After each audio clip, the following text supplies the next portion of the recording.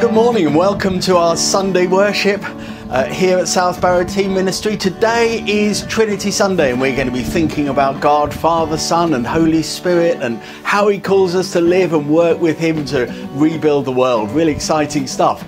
My name's Carl. I'm the priest in charge of the South Barrow Team Ministry, which basically means I'm Vicar of St George's and St Aidan's, which is where we are this morning. Last week we had a competition. How many times did I say Pentecost? In case you were playing, it was 9. Your prize is the satisfaction of knowing you got it right. We're going to begin our worship this morning by singing a great Trinity hymn which praises God just for who He is. Holy, holy, holy, Lord God Almighty.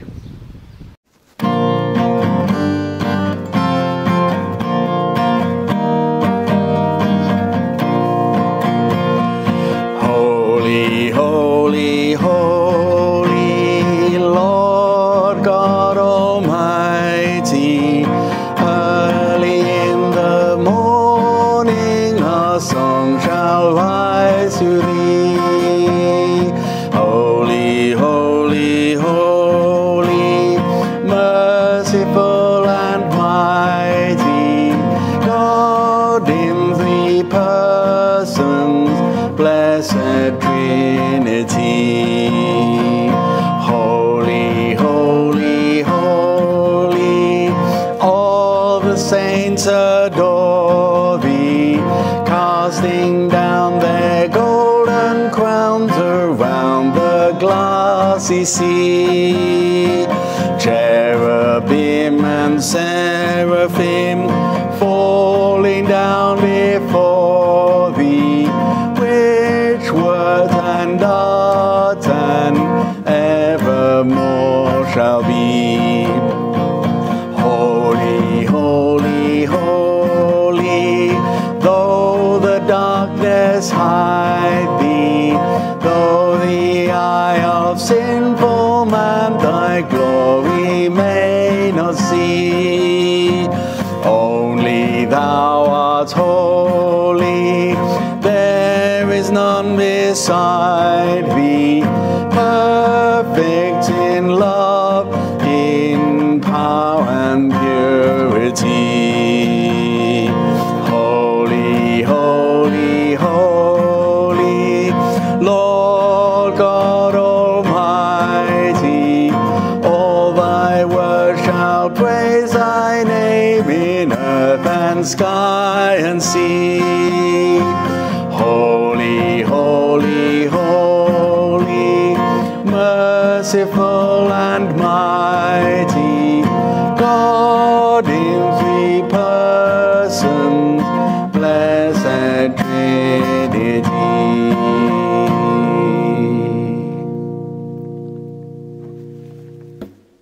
So our Bible reading this morning for Trinity Sunday is Jesus talking to His followers for the last time before He went back into heaven to be with His Heavenly Father. So He's giving them the last set of instructions. These are really important words from Jesus. So I'm reading from Matthew's Gospel, the first of the 4 Gospels, and I'm right in the last chapter, chapter 28, and reading from verse 16. Then the 11 disciples went to Galilee, to the mountain where Jesus had told them to go. When they saw Him, they worshipped Him, though some doubted. Then Jesus came to them and said, "All authority in heaven and on earth has been given to me.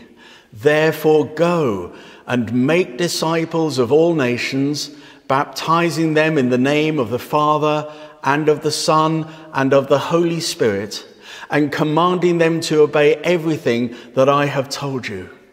And know that I am with you always, even to the very end of the age." Well, that's a reading from Matthew's Gospel. And we talk about the Gospels, don't we? These 4 accounts, these 4 almost like life stories of Jesus. And Matthew, that we just heard from, he begins his story going back to the very familiar Christmas story and Mary and the birth of Jesus, the circumstances. Mark doesn't go quite back that far. When you go to Luke's gospel, he says, well, I can top that. I can go further back than that. And he goes back to John the Baptist and his birth and the relationship between Mary and Elizabeth. And then you go to John's gospel and he says, well, I can top you all. I'm going to go right back to the very beginning. And he goes back to creation. Can't go any further back than that. But there's another way of looking at it. What is the beginning of the gospel? Where does it start? What's the very first thing that people said, that they said, this is the gospel? In other words, this is what Jesus is all about. This is the good news of Jesus. What was the first thing they said? Well, I think it was just 3 words. Jesus is risen. That's what they would have said. Or they probably wouldn't have said it quite like that. They'd have gone, Jesus is risen. It would have been incredible news. They would have said it with gasps and wows and kind of, this is amazing. So then, okay, if Jesus is risen is really the beginning of the gospel, and really the heart of the gospel, and it is the heart of the gospel, then what's the next thing? What's the next most important thing? Well, I think it's right here. I think it's basically what we've just read. Now, this bit at the end of Matthew, where Jesus gives his disciples their last set of instructions, their marching orders, we sometimes call the Great Commission. The commission is just instructions that someone is given. Go and do this. And what Jesus says to them is what he's saying to all his followers. It's not just for the 12 that he was speaking to, it's for his church, which means everyone who has decided to say, I belong to Jesus and I'm following him. All of us, all of those people together are the church. That's what the church means. So these are Jesus, founder of the church, giving his marching orders, if you like, to the church. So what does he say? Well, he says, go and make disciples, baptize them, and teach them. Now, it can be quite tempting to kind of fix on those. Oh, go and make disciples. Okay, we can think of a program to do that. Okay, and then we want to baptize them. That's really important, and it is really important. And then we want to teach them. Now, those are all really good things, really important things that we want to be involved in. And as a church, we do all of those things. Making disciples just means that we help other people to grow closer to God, to learn together how to live our lives more the way God planned for us, the way that human beings really flourish. And then baptism is a sign that somebody has decided to follow Jesus, and we do that in the name of the Father and the Son and the Holy Spirit. So somebody is saying, I want to be part of the life of God. That's how I want to live. And then we teach, we learn together from God's word how to find out more about God and how to live our lives in a way that's pleasing to God and good for us. So we do all of those things. 3 good verbs there. Make, baptize, teach. But they're not the most important. There's another little word in there, and it's the word go. It's that verb, go, go, go. It's the most important verb, probably the most important word in all of those verses. Because what Jesus is saying is, as the church, as the people of God, where you get your identity from, it's not when you're all kind of huddled together doing your own plans and doing your own things. The church, the people of God, we get our identity when we go out there. When we go where people are, carrying the good news of Jesus. That's where we get our identity from. That's what it means to be church. We are the people who go in the name of Jesus. That is what we are for. Now, it's interesting to talk about identity, isn't it, just at the moment, because a lot of us are thinking, what does the future hold? What's it going to be like to be church when the lockdown is lifted, when we can all gather in amazing buildings like this? What's that going to mean? How do we use the buildings now? Is that going to have to be different? It almost certainly is, but we don't quite know how yet. What sort of changes are going to have to happen to the way that we worship and the way that we gather and the way that we meet people in the community? How is all that going to change? And while we're thinking about identity, it's really helpful for us to grasp hold of the fact that our identity doesn't come from keeping ourselves busy just doing programs. Our identity comes from that word go. We are sent people.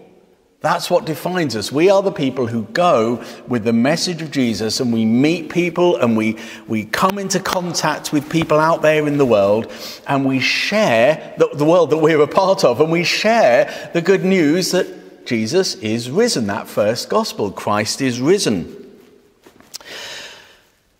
So the go is about the where do we experience God, and the where we experience God is in our contact with the world, sharing the good news of Jesus.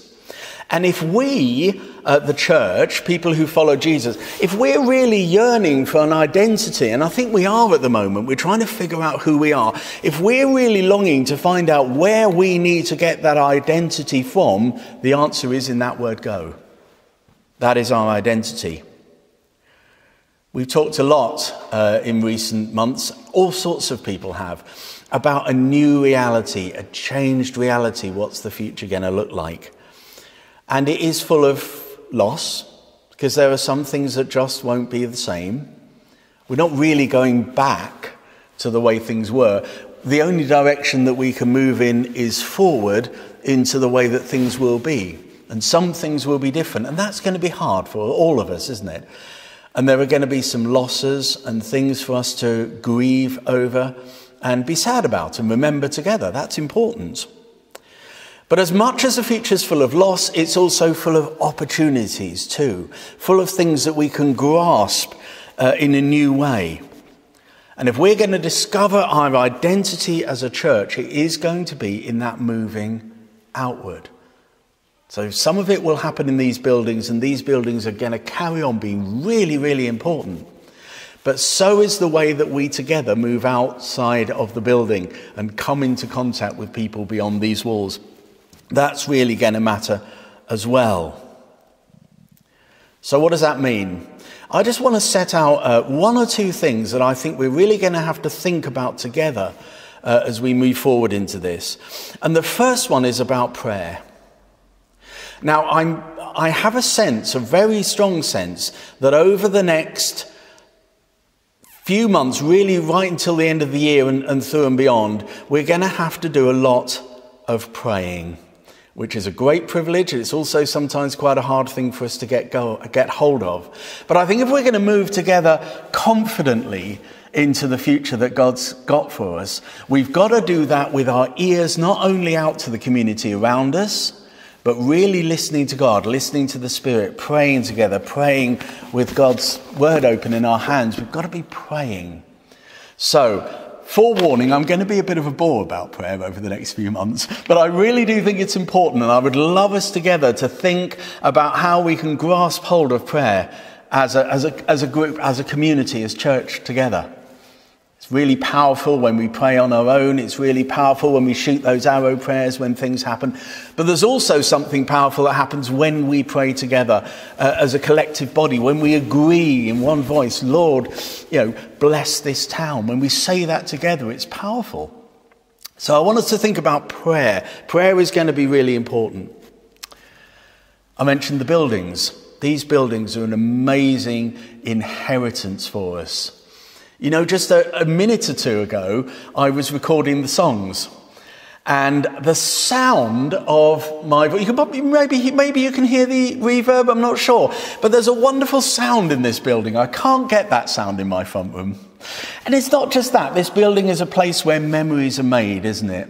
Place where we meet people, place where children are baptized, place where weddings take place where funerals take place, a place where we mark the important moments in our lives. These buildings really, really matter. And what I want to see as we go forward is new people coming here and making memories that are part of their lives too in this building, here, in the hall, in the cafe. We really need to think about how we can make this building not just a place that's significant for us, but a place that this community owns, that this community feel belongs to them as well. It's a place where God is worshipped and known, but it's also a place where he is shared. So that word go is sometimes actually just about opening your doors and meeting people where you meet, as well as out there in the streets beyond. Now let's think about how we can really make this building a place which has significance and value and is hugely welcoming to the people around us. Another thing is that we need to know, this might surprise you, how powerful we are. Now that doesn't sound weird. I'm not on a power trip here, and I'm not encouraging any of us to be on a power trip either. But notice what Jesus says. He says, "All authority has been given to me. Therefore go, and I will be with you."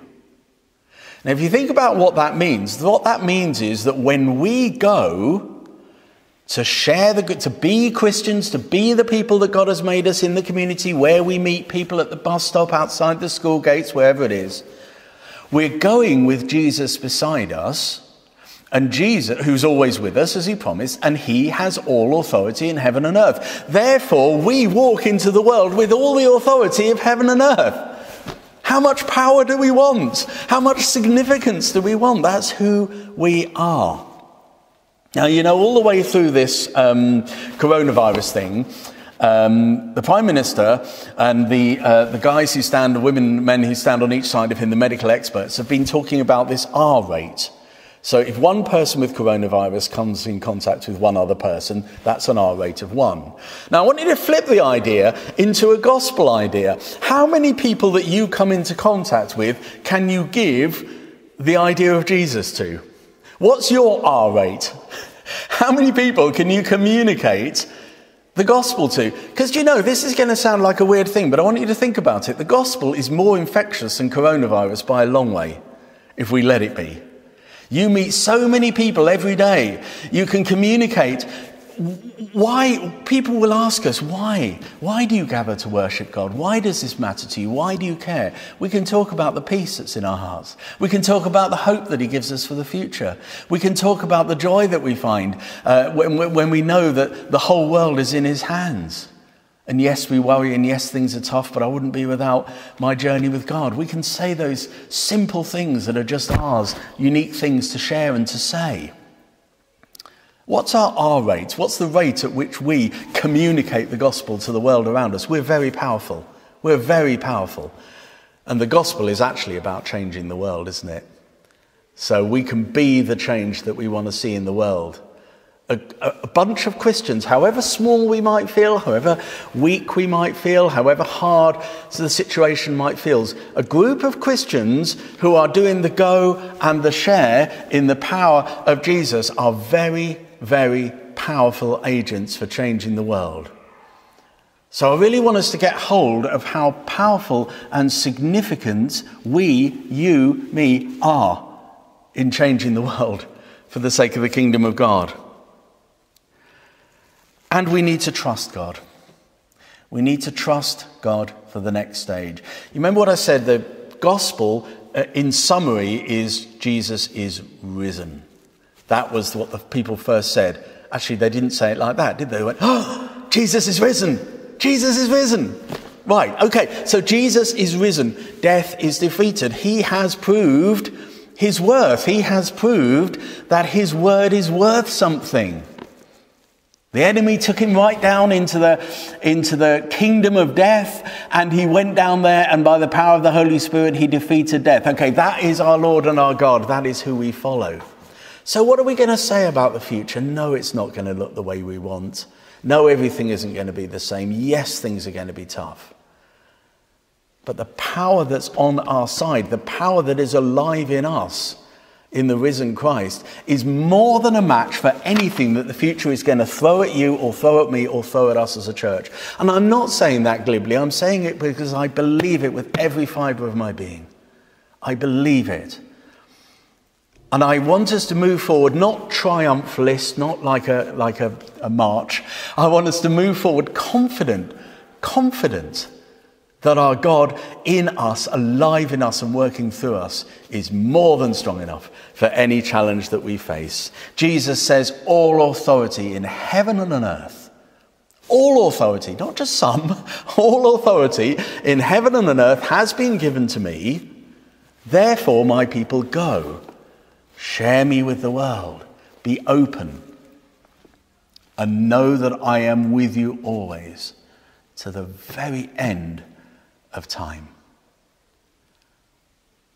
So, loving Father, loving God, as we come to you in prayer, we say thank you, Lord, that you have promised us that you will walk with us through everything that is to come. You will walk with us into the future, whatever it may hold. And you call us to go, but not to go alone. You call us to go in your strength and in your name and in your power. So, Lord, as we pray together, as we think together about these buildings, as we think together about the significance of our own mission and our own calling, we ask, Lord, that you would give us wisdom, that you would give us compassion, that you would give us confidence, that you would give us joy as we go. We don't want to work these things up as emotions in our own hearts. We ask, Holy Spirit, that you would come and give us these things, because without them, we are just people, as powerful as that is. But when we are joined with you, and we know that we are, there is nothing that the enemy in the world can throw against us that will prevail. For you are the Lord who raised Christ Jesus from the dead, who has promised us the Holy Spirit, and who will bring all of creation to a wonderful conclusion in his wonderful kingdom, the kingdom we're building right here and now. And so we thank you, Lord, for this privilege. We pray all of these things in Jesus' name. Amen.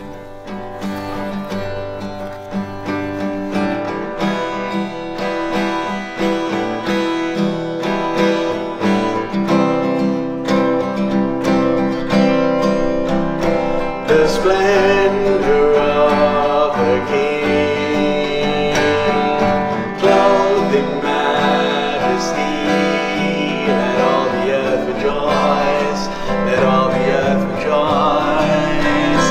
He wraps himself in light, and darkness tries to hide, and trembles at his voice, and trembles at his voice. How great is our God, sing with me, how great is our God, I will sing how great is our God. Age to age he stands, and time is in his hand, beginning and the end, beginning and the end. The God and me in one, Father, Spirit, Son, the Lion and the Lamb, the Lion and the Lamb. How great is our God, sing with me, how great is our God, and oh, we'll see how great is our God. He's a name above all names, worthy of all praise. My heart will sing how great is our God. He's the name above all names, worthy of all praise. And my heart will sing how great is our God.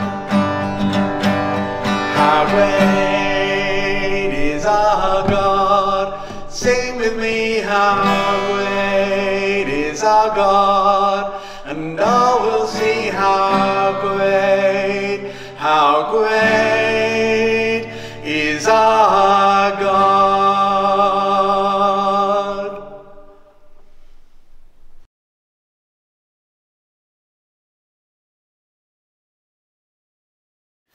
So we come to our time of prayer together now. We're just going to talk to God.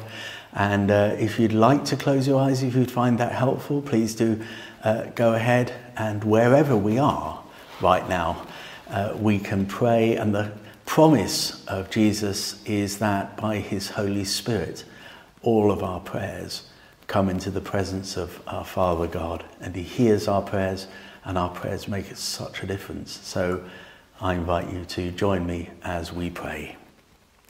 At the end of each section, I'm going to say, in our mercy, and then I'm going to say, hear our prayer. And if you'd like to join in, if you'd like that, to make that a way of saying, I agree with these prayers, then go ahead. In your mercy, we say, hear our prayer. So let's pray. Lord God, Father, Son, and Holy Spirit, we come to you in prayer.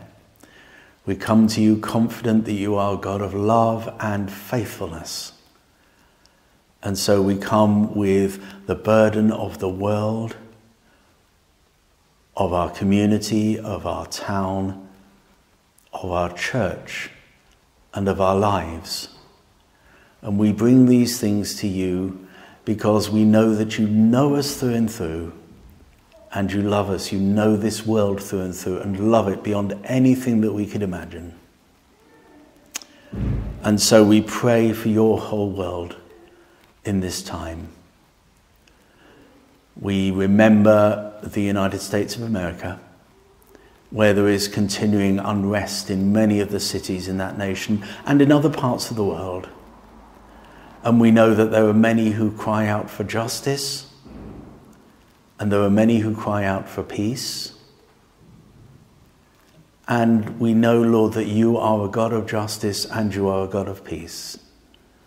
So we pray that justice might flow like rivers through the streets of the cities of America, of our own country, of this world, and that your peace might flow too. And we know, Lord, that you promise peace not the way the world gives, but in the way that you give it. So that's not just the absence of conflict, but the presence of righteousness and justice. So come, Lord, and pour the oil of your Spirit on the streets and cities of our world. And we ask you to pour that same oil of peace and justice on the cities where there is war, conflict, civil war, war between nations, whatever the cause. We ask again that your justice might flow like rivers, your peace, which you give not as the world gives, might flow in those places. We pray that your oil of peace and justice might flow where people live in the grinding indignity and injustice and despair of poverty. And we pray that you might keep these things in our minds, Lord. You're a God who cares about justice. You're a God who cares about the poor. You're a God who is the Prince of Peace. And so we need to be a people who are concerned for justice and concerned for the poor and concerned for peace. So show us how we can turn that concern both into positive action and into prayer. Lord God, Lord of creation, in your mercy, hear our prayer. So we pray for the church, the whole people of God throughout the world. And we remember, in a situation where it's easily forgotten, that there are many people who say those three words, Jesus is risen, say Jesus is Lord, and it's a great risk to them. It's a great peril to their lives, their livelihoods, their families, to say that. It is in the underground church in China. It is in North Korea. It is in many parts of the world. And so we pray for the church wherever she's persecuted, wherever she faces repression. And we offer the prayer that the church in those places always asks us to pray, which is not so much keep us safe, funnily enough, it's give us courage.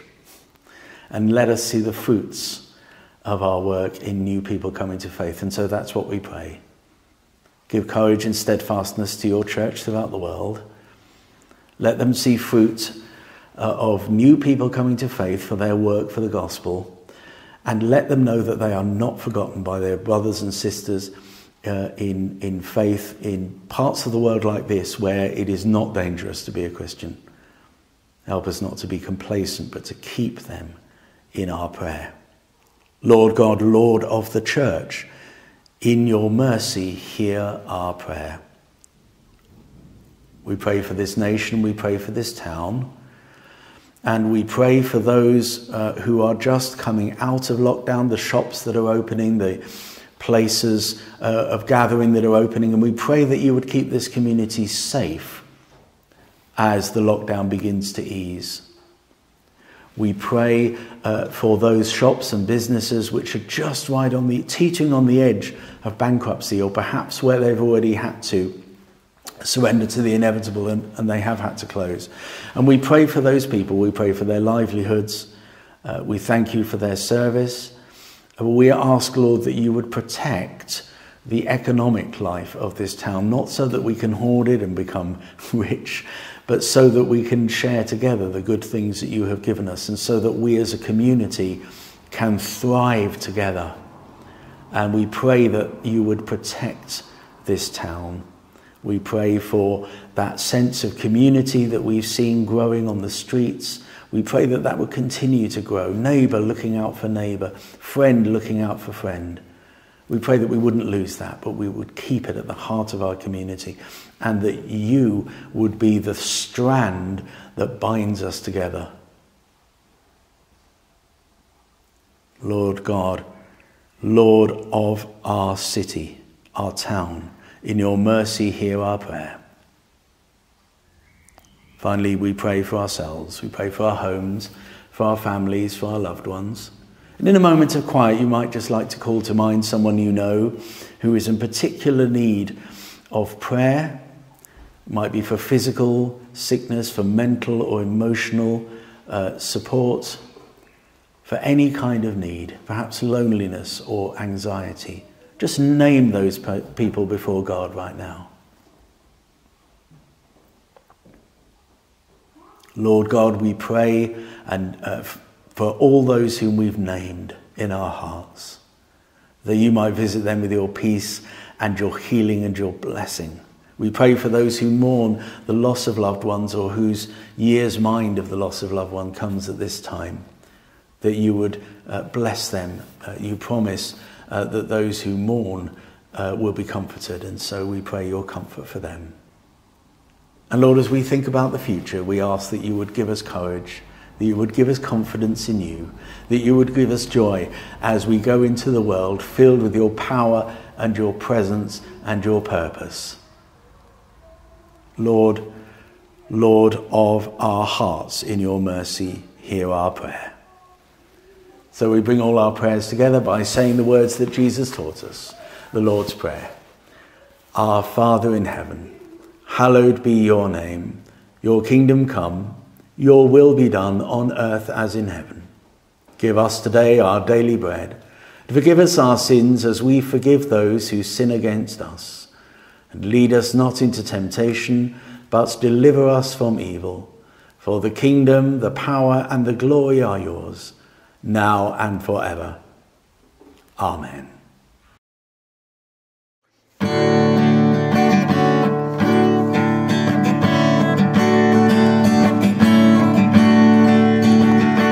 Be thou my vision, O Lord of my heart, nor be all else to me save that thou art.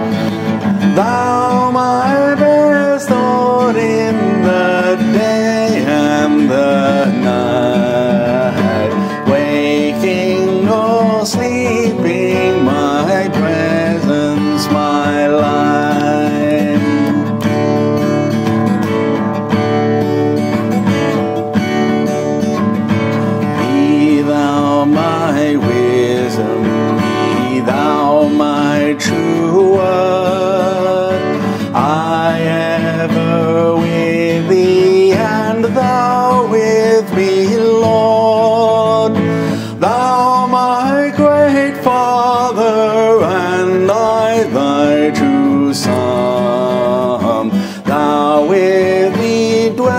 willing, and I will be one.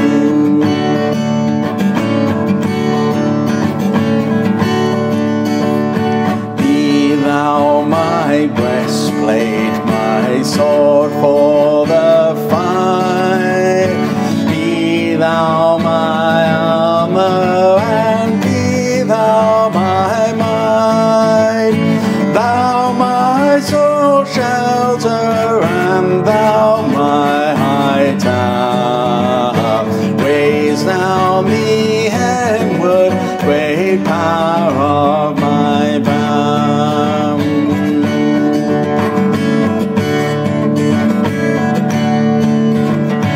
Riches I need not, nor world's empty prey. Thou mine inheritance through all my days. Thou and thou only, the first in my heart. High King of heaven, my treasure thou art.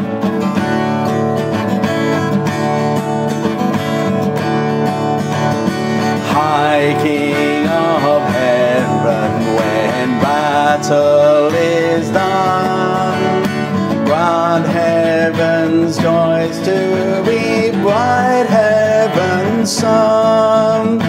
Christ of my own heart, whatever befall, still be my vision, O ruler of all.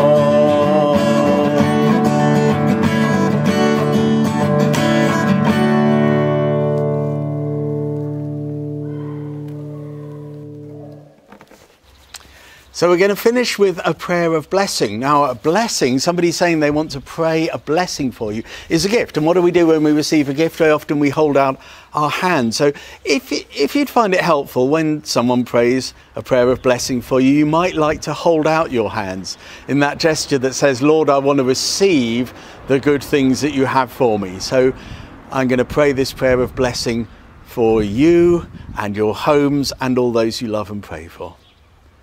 Heavenly Father, give us grace to face the challenges and seize the opportunities that are ahead. For we know that you walk beside us with your power and your grace and your strength. And so now may the blessing of God Almighty, God the Father, God the Son, and God the Holy Spirit be with us and among us and with all those whom we love, now and always. Amen.